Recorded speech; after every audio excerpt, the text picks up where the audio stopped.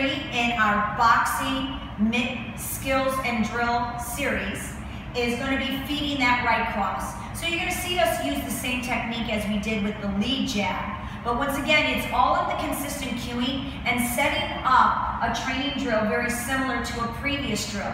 You want consistency, particularly with your new students. So the opposite would happen. Emphasize the importance of mitt holders being in a fighting stance that matches their pad holder. When a person gets more advanced, they can change things up, but we want consistency and structure in a class. So she's right-handed, I stay right-handed. I also kind of mimic her stance as much as I can.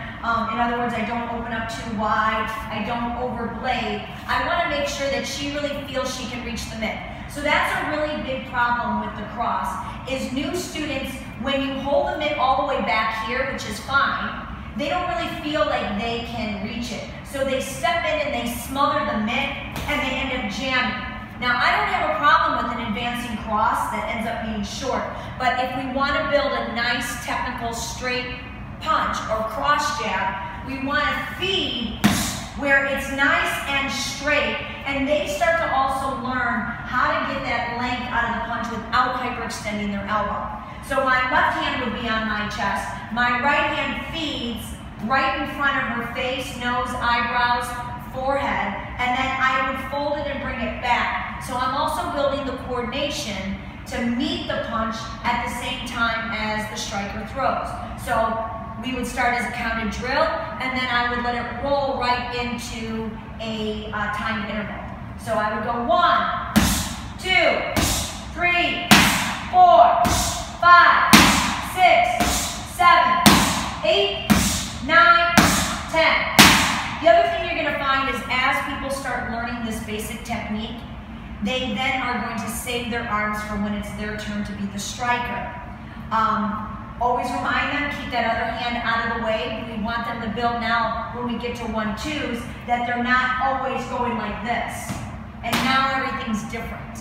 We want to feed at the next phase, that right hand, left cross, all of that into a center point that lines up with their face as opposed to on the outside of their body.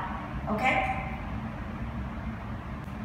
Okay, so we're on lesson 4 now of better ways to introduce mitt work into your classes and teach mitt training to a large group of people at one time. And the easiest way is to come up with a systematic, structured training drill. So this is what we're doing, is we're progressing on a basic drill. So we're back to our cone now. That other element of mitt work that's challenging for a new person is distance. And creating that compromise.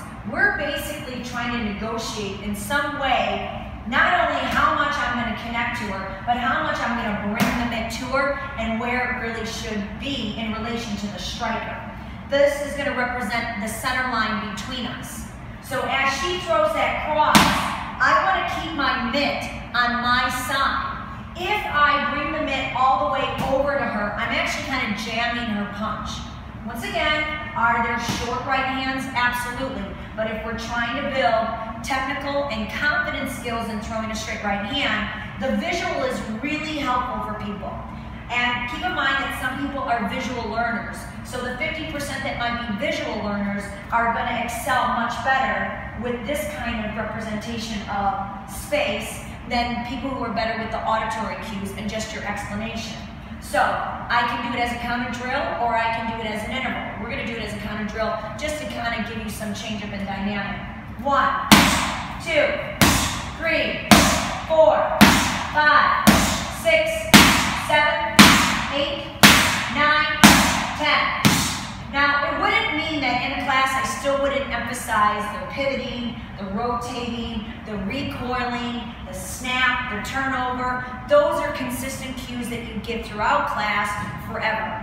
But if you notice, what we were able to create is a very concise line of where her reach is supposed to be, within reason. Now, if she stayed there and I got here, she would know I am way too far, and I would know that she needs me to move in on her.